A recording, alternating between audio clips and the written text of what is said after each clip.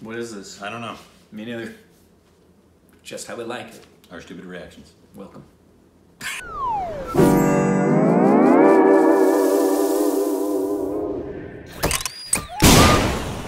Hey, welcome back to our stupid reactions, idiots. I'm Corbin, aka Chris Pratt. This is Rick, aka Deborah. Please don't unsubscribe. So today we'll be reacting to I believe, quite a long video. It's 15 minutes. Oh. But apparently it's quite requested. It's apparently an amazing speech. Almost 6 million views. But we got so this is like a person's real speech here. Person's real speech. So we're going to react to their speech. Yeah, it's called Dr. Read it. I don't know. Shashi Tharoor. Britain does owe reparations. Yeah, what does that mean? That means that they should pay India for all the crap they put them through. I mean, that's probably true. Yeah, I'm guaranteed it's true. I mean, Britain's pretty much kind of I mean, it's good that they left, but they kind of left them in the toilet and said, clean it up yourself. Yeah. So, it's going to be a long one. Stick with us. And hey, since we're doing this one, people have said when we do these that if we have a comment, we should pause it. Yeah. Yeah. Rather than be silent the whole time or talk over it. I've seen that. Yeah. People are like, hey, I get why people said don't talk during the video, during the 15 things you don't know. Right. But then it's also really funny. We want your comments because it's funny and we like your stupidity and your juicy content. How would you make up your mind? And I guarantee if I pause it, you're gonna be like, don't pause the video! Yeah, listen to them. You should be watching. There's gonna be people commenting who don't like that either. So, what do you think? What should we do? Deal with it. Yeah, whatever we do. Whatever you're dealing with. I don't know what that is. Strap in! I hope this has juicy content. President and gentlemen, ladies of the House, standing here with 8 minutes in my hands and this venerable and rather magnificent institution, I was going to assure you that I belong to the Henry VIII School of Public Speaking, that as Henry VIII said to his wives, I shall not keep you long. But now finding myself... That's worth some applause. Now finding myself the 7th speaker out of 8 in what must already seem a rather long evening to you, I rather feel like Henry VIII's last wife. I more or less know what's expected of me, but I'm not sure how to do it any differently. He has a great voice. He does. So perhaps what I should do is really try and pay attention to the arguments that were advanced by the opposition today. We had, for example, Sir Richard Ottery suggesting, challenging the very idea that it could be argued that the economic situation of the colonies was actually worsened by the experience of British colonialism. Well, I stand to offer you the Indian example, Sir Richard. India's share of the world economy when Britain arrived on its shores was 23%. By the time the British left, it was down to below 4%. Why? Simply because India had been governed for the benefit of Britain. In Britain's rise for 200 years was financed by its depredations in India. In fact, Britain's industrial revolution was actually premised upon the deindustrialization of India. The handloom weavers, for example, famed across the world, whose products were exported around the world, Britain came right in. There were actually these weavers making fine muslin, light as woven air, it was said.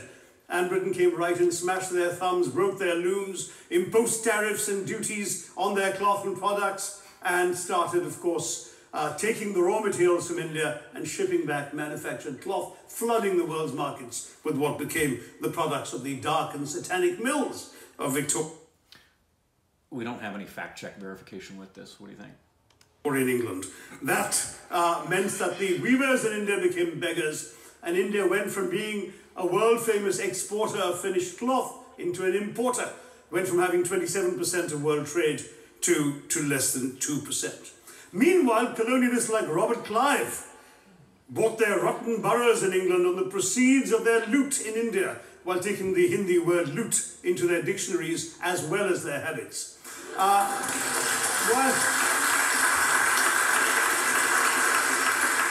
And the British had the gall to call him Clive of India, as if he belonged to the country, when all he really did was to ensure that much of the country belonged to him. By the end of the 19th century, the fact is that India was already Britain's biggest cash cow, the world's biggest purchaser of British goods and exports, and the source of highly paid employment for British civil servants. We literally paid for our own oppression.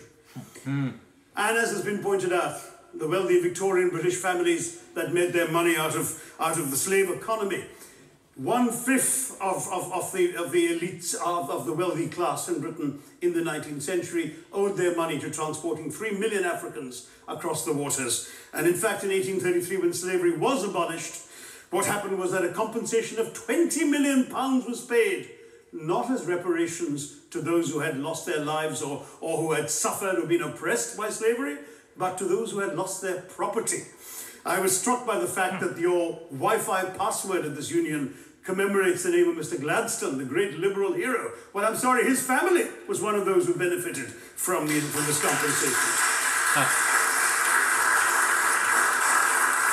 Staying with India, between 15 and 29 million Indians died of starvation in British-induced famines. The most famous example, of course, was the Great Bengal Famine during the Second World War, when 4 million people died because Winston Churchill, deliberately as a matter of written minuted policy, proceeded to divert essential supplies from civilians in Bengal to sturdy Tommies and Europeans as reserve stockpiles. He said that the starvation of anyway underfed Bengalis mattered much less than that of sturdy Greeks. This is Churchill's actual quote. And when conscience-stricken British officials wrote to him, pointing out that people were dying because of this decision, he peevishly wrote in the margins of the file, "Why hasn't Gandhi died yet?"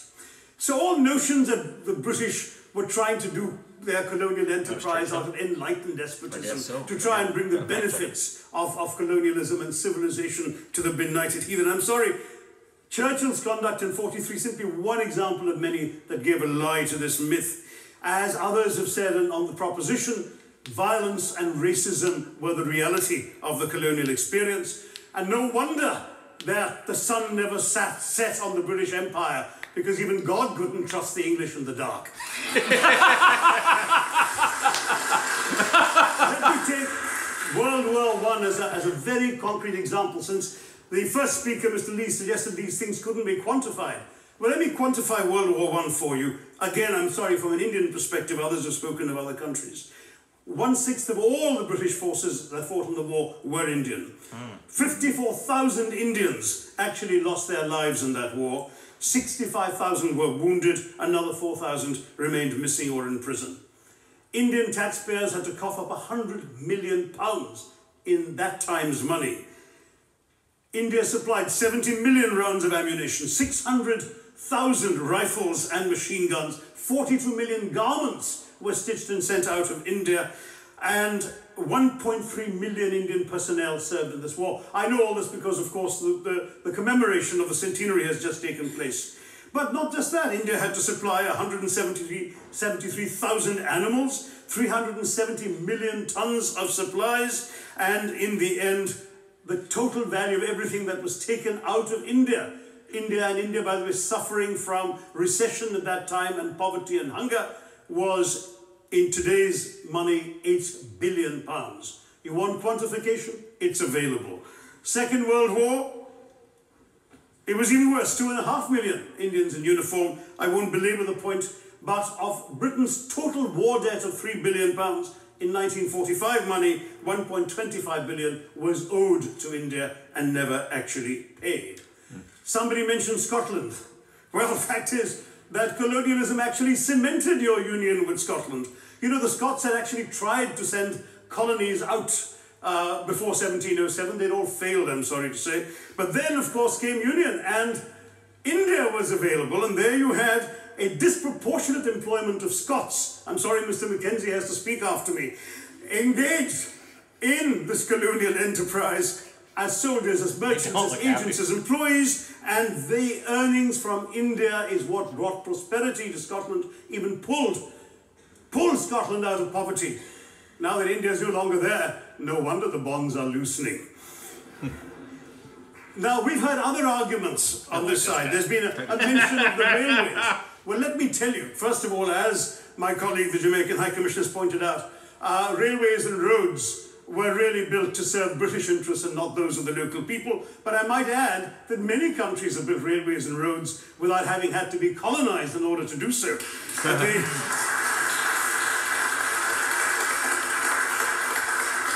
They were designed to carry raw materials from the hinterland into the ports to be shipped to Britain. And the fact is that the Indian or Jamaican or other colonial public, their needs were incidental. Transportation, there was no attempt made to match supply to demand for mass transport, none whatsoever. Instead, in fact, the Indian railways were built with massive incentives offered by Britain to British investors, guaranteed out of Indian taxes paid by Indians, with the result that you actually had 1 mile of Indian railway costing twice what it cost to build the same mile in Canada or Australia, because there was so much money being paid in extravagant returns. Britain made all the profits, controlled the technology, supplied all the equipment, and absolutely all these benefits came as private enterprise, British private enterprise, at public risk, Indian public risk. That was the railways as an accomplishment. We're hearing about aid. I think it was again, Sir Richard Ottaway mentioned British aid to India. Well, let me just point out that British aid to India is about 0.4% of India's GDP. The government of India actually spends more on fertilizer subsidies, which might be an appropriate metaphor for that argument. If I may point out as well. Savage. He's really witty. He's savage witty. If I may point out as well that, that as my fellow speakers from the proposition have pointed out, there have been incidents of racial violence, of loot, of massacres, of bloodshed, of transportation, in India's case, even of one of our last Mughal emperor. Yes, maybe today's Britons are not responsible for some of these depredations, but the same speakers have pointed with pride to their foreign aid. You're not responsible for the people starving in Somalia, but you give them aid. Surely the principle of reparations for the wrongs that have been done cannot be denied. It's been pointed out, for example, the dehumanization of Africans in the Caribbean, the massive psychological damage that has been done, the undermining of social traditions, of property rights, of the authority structures of these societies, all in the interests of British colonialism. And the fact remains that many of today's problems in these countries, including the persistence, in some cases the creation of racial and ethnic and religious tensions, were the direct result of the colonial experience. So there is a moral debt that needs to be paid. Good point. Someone challenged reparations elsewhere. Well, I'm sorry, Germany doesn't just give reparations to Israel.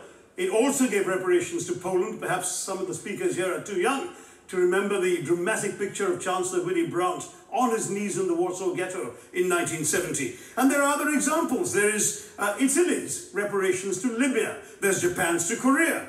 Even Britain has paid reparations to the New Zealand Maoris. So it's not as if this is something unprecedented or unheard of that's going to somehow open some sort of nasty Pandora's box. No wonder Professor Lewis reminded us that he's from Texas. There's a wonderful expression in Texas that summarizes the arguments of the opposition: all hat and no cattle. Now,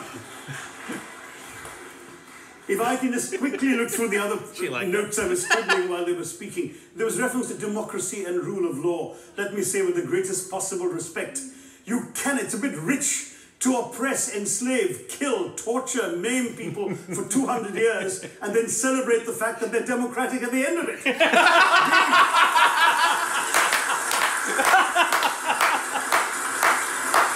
line. Fantastic. Go to America, we were denied democracy, sir. We had to snatch it, seize it from you. That's right. With the greatest reluctance, it was conceded in India's case after 150 years of British rule, and that too with limited franchise. Yes, indeed, ma'am. The opposition spoke quite highly of Greek and Athenian democracy on which the West should pride itself, and spoke of liberty and equality in that same name. The Athenian democracy was only functioning because of the slave society on which it was built. That's the nature of colonisation. All right, I don't think that needs contradiction, not from me at any rate. But if I may just point out, I think the argument made by a couple of the speakers, the first speaker, Mr. Lee in particular, conceded all the evil atrocities of colonialism, but essentially suggested that reparations won't really help. They won't help the right people. They'll be used as a propaganda tool. They'll embolden people like Mr. Mugabe. It's always nice how in the old days, you know, I'm sorry to say that the people of the Caribbean used to frighten their children into behaving and sleeping by saying Sir Francis Drake would come after them. That was a legacy of that. Now it's Mugabe will be there. This is the new sort of Sir Francis Drake of our times. The fact is very simply, sir, that we are not talking about reparations as a tool to empower anybody. They're a tool for you to atone for the wrongs that have been done. And I am quite prepared to accept the proposition that you can't evaluate, put a monetary sum on the kinds of horrors people have suffered. Certainly no amount of money can expiate the loss of a loved one, as somebody pointed out there. You're not going to be able to figure out an exact amount, but the principle is what matters. The fact is that to speak blithely of sacrifices on both sides, as an analogy was used here, a burglar comes into your house, ransacks the place, stubs his toe, and you say, well, there was a sacrifice on both sides. That, I'm sorry to say, is not an acceptable argument. Sounds like American politics. The truth is that we are not arguing specifically that vast sums of money need to be paid. The proposition before this House is the principle of owing reparations, not the fine points of how much is owed, to whom it should be paid. The question is there a debt? Does Britain owe reparations? As far as I'm concerned, the ability to acknowledge a wrong that has been done, to simply say sorry, will go a far, far, far longer way than some percentage of GDP in the form of aid. What is required, it seems to me, is accepting the principle that reparations are owed. Personally, I'd be quite happy if it was £1 a year for the next 200 years after the last 200 years of Britain and India. Thank you very much, Madam President.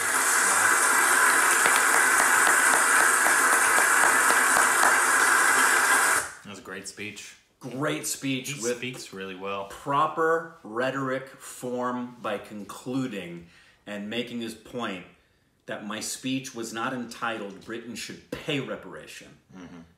It was, does Britain owe reparation? Yeah. That the point was, I'm not here to say you must pay us.